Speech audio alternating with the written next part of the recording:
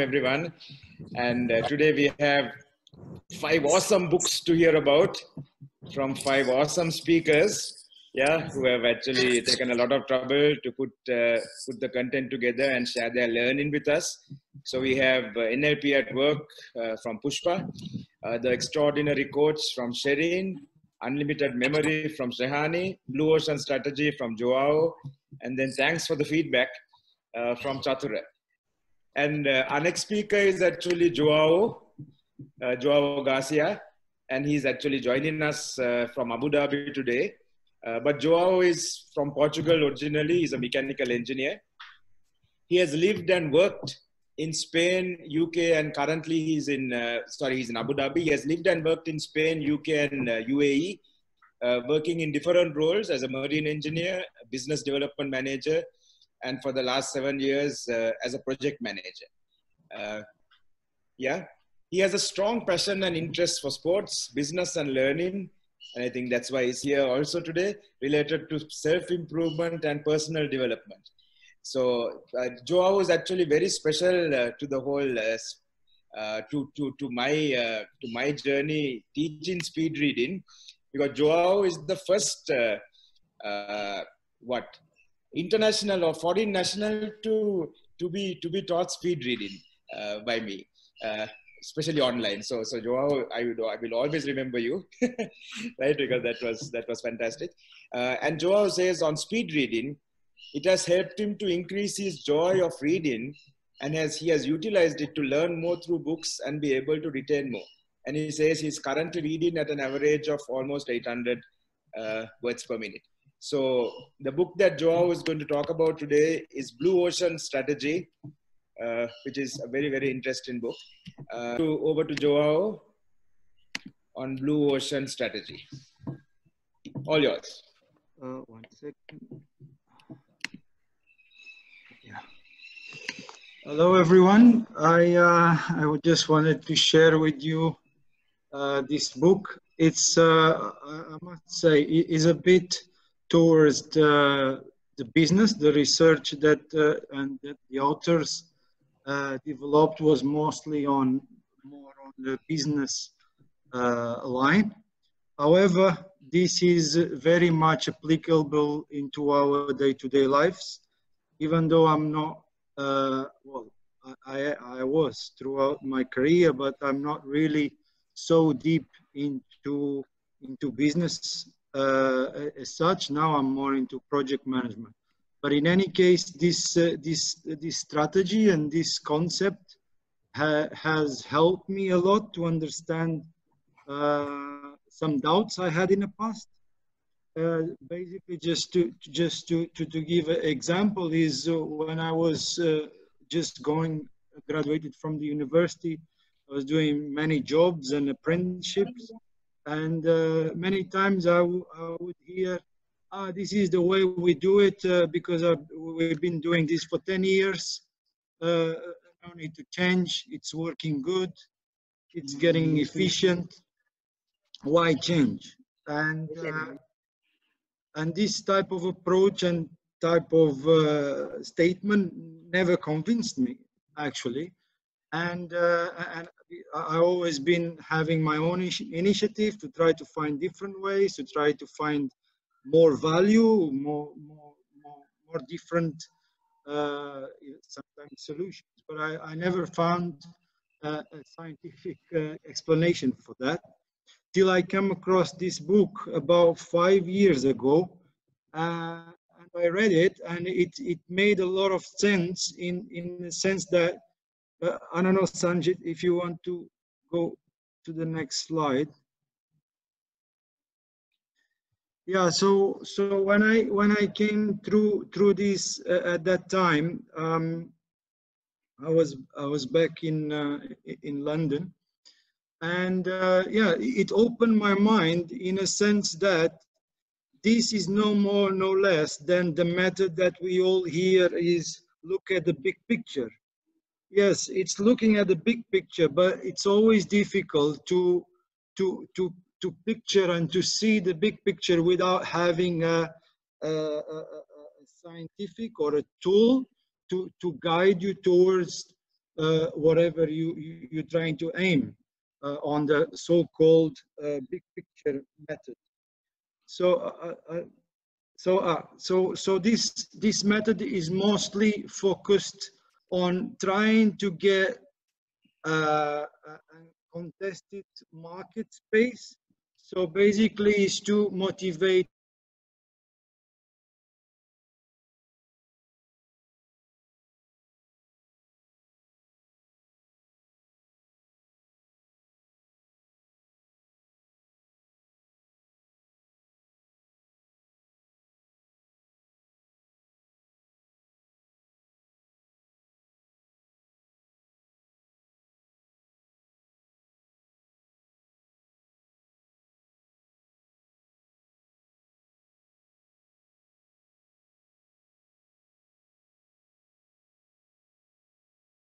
I don't know, you just only sell pens, and then you get stuck into that. Your main target is obviously, because there is no much advantage on value on your product because of all your competitors, you only get stuck into price.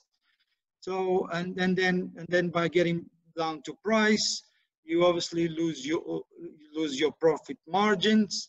You start getting a little bit having obviously start having, by having the profit margins, you start having less profit to maintain, to pay salaries, to give benefit and value to your business.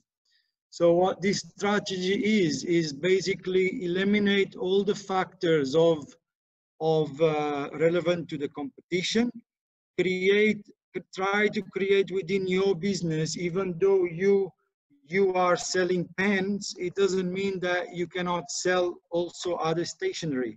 So it's trying to get you outside the box and try to create your own market within your company, to create what's so-called blue ocean, where you find new customers or new market demand. You find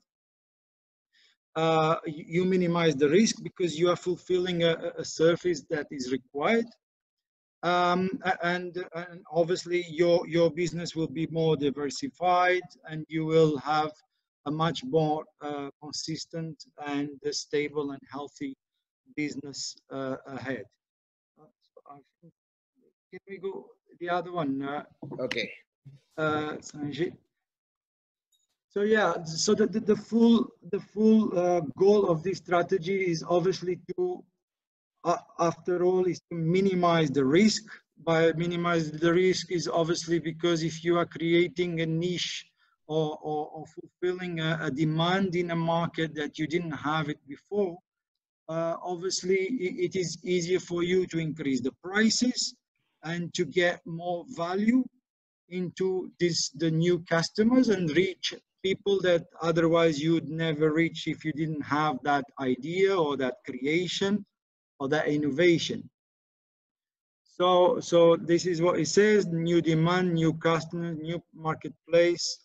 It's all focused on value innovation, so that it motivates a lot of your creativity and market factors. Then how they do it is through a strategy sequence, which I'll show you later on with a real example of a company, of establishment that we all know. So basically, the main goal on the business side is obviously to have a better or a higher profit. In order to have a higher profit, you need to increase the value, and by increasing the value, obviously you can have a lower cost, and which will increase your profit consequently. And this strategy is only known or effective, or being known as effective, if obviously the risk is very low, because if you don't have much of a competition in that blue ocean, and you can provide as much value to a new customer list, obviously your pricing will be much better than it was before in your current situation. Sorry, Sanjit, one more. Sure. Yeah, so here it compares a little bit what is this red ocean, which is a conventional mindset of business, so let's say that way, where the red ocean will compete in the existing marketplace. So you are not able to come out of these creative um, thoughts, and you are not able to come out of your uh, daily battles, basically. So you just try to beat the competition and just try to, within your new limited uh, value gains, you just try to beat them on price, which is mostly what all of this ends up into. So you only explore the existing demand. You don't look much behind. You don't see on other potential customers, other segments. Sometimes you are only dealing in medical, but you can deal in marine, you can deal in aviation. They all, let's say, depends. They all need pens, right? So you just need to look at a little bit outside the box and try to maximize value and through specific service that is also or might also be required elsewhere. So yeah, so the this strategy doesn't, yeah, as I said, is very limited into the value that they can bring against the cost, because they are limited to the competition.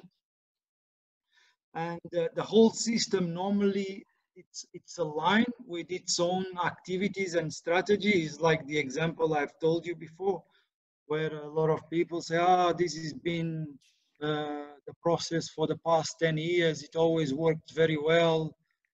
Why change? There is no much to be done right now. So this type of approach obviously is very limited, because the markets are very volatile, keep on changing with globalization and so on, competition. So you need to be flexible enough to go from A to B, basically.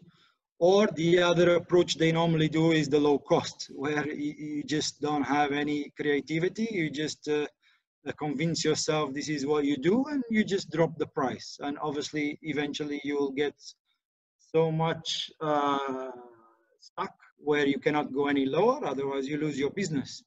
So yeah, that's the conventional. And then you have the other side, obviously, the blue ocean, which what we're trying to, what the book mentions, which is obviously create a contestant marketplace, create a new place. The competition is no relevance, that there is no competition, because within the company, you should anyway, if you diversify and try different sources of values, you don't have a specific competitor, right? Because on one segment, you might have company A that does a little bit like you.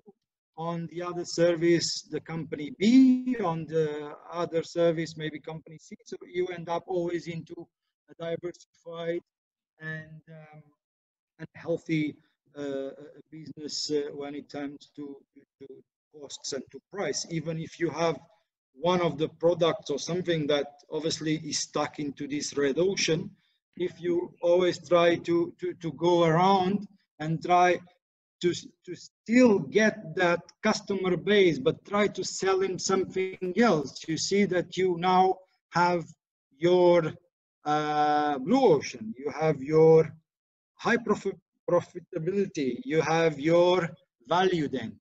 So you should be flexible enough to move within your company portfolio and services. So, and then yes, is break the value. Of course, this is all about creating the value. So you have to break all this. So you'll be an innovator for value to create the so-called profit that all the companies like, of course. And all this system aligns with obviously with the activities and differentiation, and try to create different markets and different solutions at a very low cost. Because the main goal Stuck again. because you will be able to charge more. Sorry, one more. Yeah, this is a real example of this strategy into a real business sector. As we all know, Cirque du Soleil is one of is a new concept of circus that was, I think, yeah, they were definitely the first one to do. As you are aware, about, I don't know exactly the time, but maybe 5 years or 10 years, I don't know.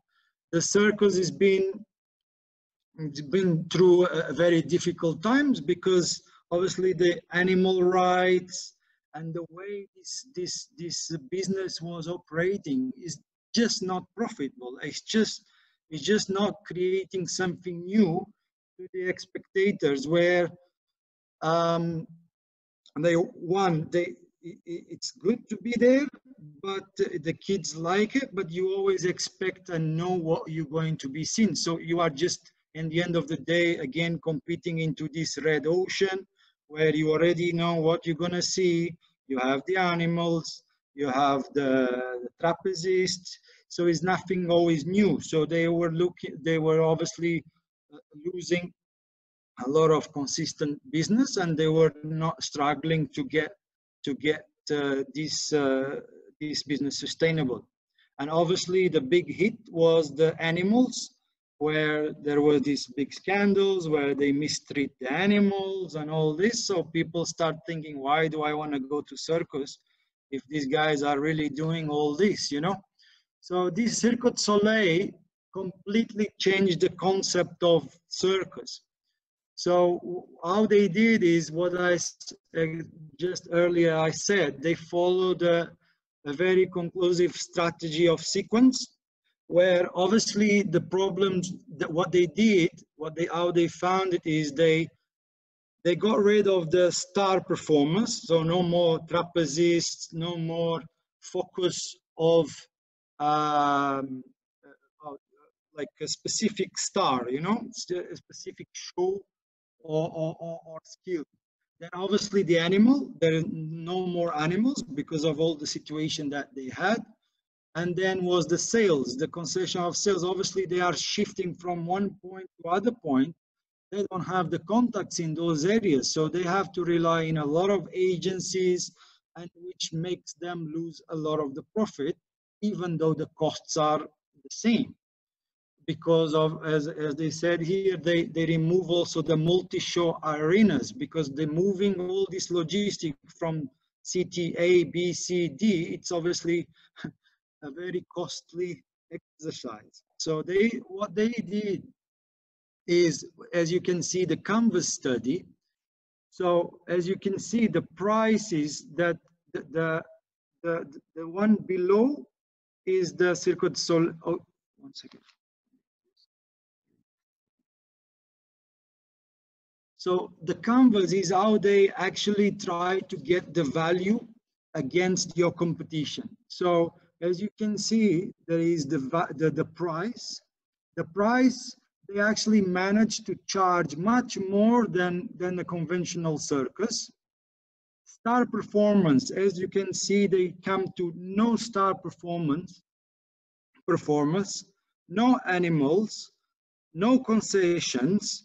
They will have only one, not only one, but they will have a fixed show or theater or place of a high profile that they will execute the shows.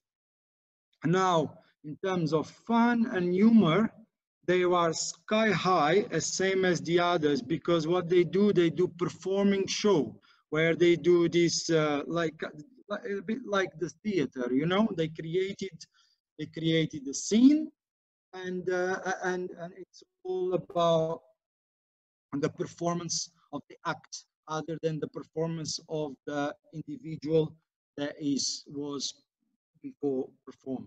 So the thrills and the danger is still the same, because this is what attracts the